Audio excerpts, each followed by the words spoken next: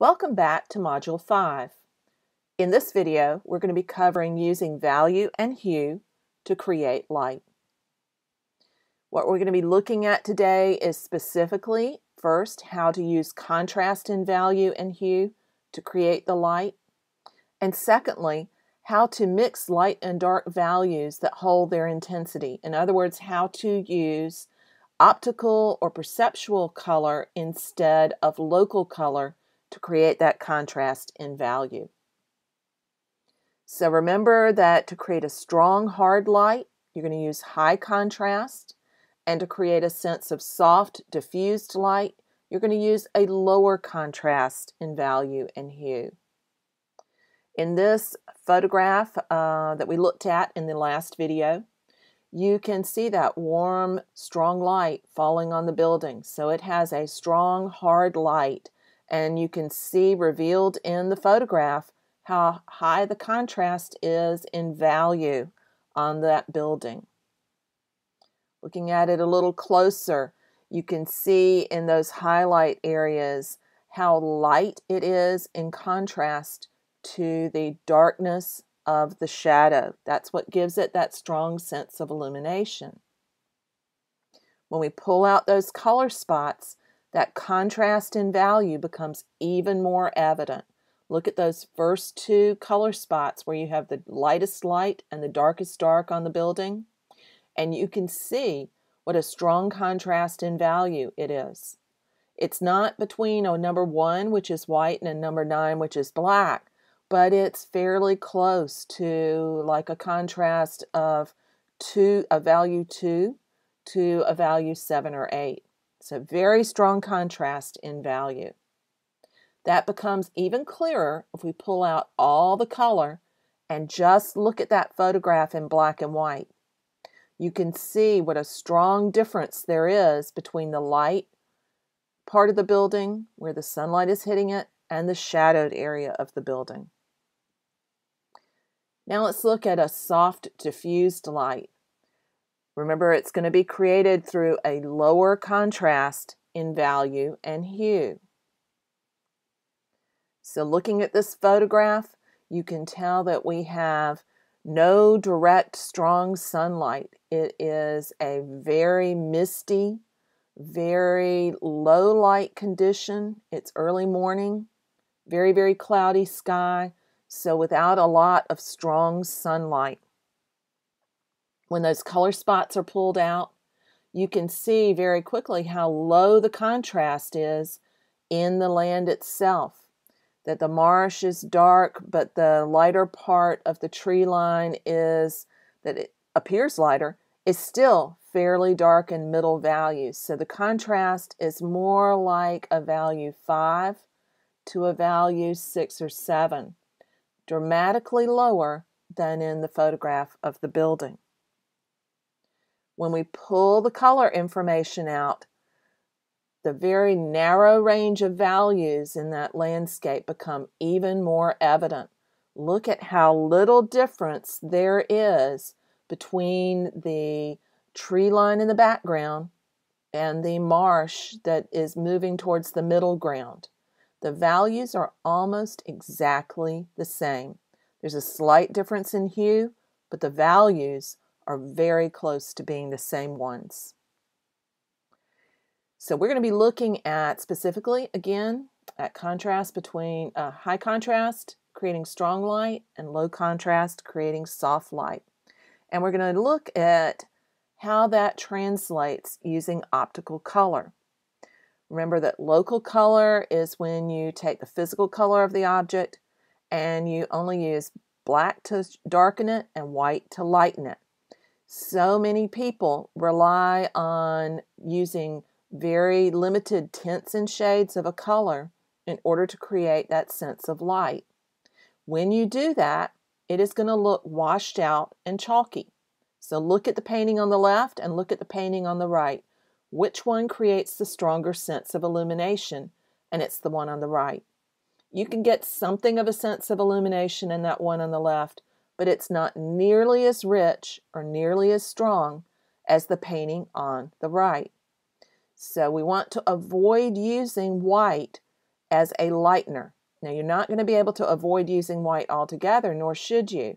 You need white to mix with the blues of the sky. You need white to add to some of the tint colors in order to actually make them more, the transparent tinting colors, in order to make them more vibrant. But you do not want to use white as your go-to color to lighten everything else. It will lead to that sort of flat, chalky look that you see in the painting on the left. So the question then becomes how to employ optical color. How do you mix light and dark values if you're going to avoid using white and black to do that? So let's go back for just a second and look at that photograph again. Here's that building. So in order to create the colors that we're going to mix the colors that we're going to use for painting this building, we're going to look at our color wheel. And we're going to identify which color is the closest to the physical color of the object. And that's the warm red that we see up towards the top of the color wheel.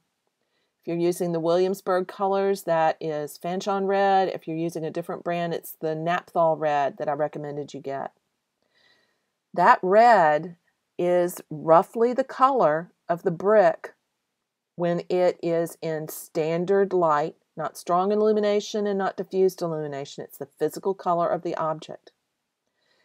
To create a lighter value that we're going to use to show strong illumination, we want to go at least 2 colors over on the color wheel. So going 2 colors over to a lighter color, a color that's inherently lighter, we'd go to orange. So a question that I get a lot is, how do I avoid using white to lighten my colors without changing the hues? And the answer is, you will change the hues. You have to change the hues because the light falling across the subject is changing your perception of the hue. So your painting needs to reflect that. So the lighter color that I would recommend for painting that building would be the orange for the sense of illumination. And for the shadow, I would go 2 over to red violet or even to violet. So when you look at those colors next to each other, this is the combination that you get. You have orange over to the left, our warm red in the middle, and red violet on the right. So yes, these are inherently different hues, but they share a common color. There is red as part of the mixing of all 3 of those colors. So they have a strong relationship, and your eye will read the lighter illuminated part of the building that is created through using orange as being light and the red violet as being shadow. If you want to create an even stronger sense of illumination, you can go even a little bit further out as far as separating those colors on the color wheel. These are actually 3 colors apart. So here at the bottom, you have yellow orange, warm red, and violet. That makes a dramatic and very stark, strong contrast in hue and value. So that would create a very, very strong sense of illumination. For diffused light, like we saw in that photograph of the early morning, rainy morning over the marsh, then we're going to get colors that are closer together.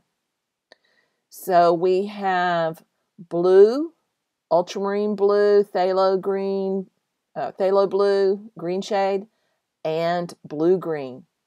Those colors literally sit almost exactly next to each other on the color wheel.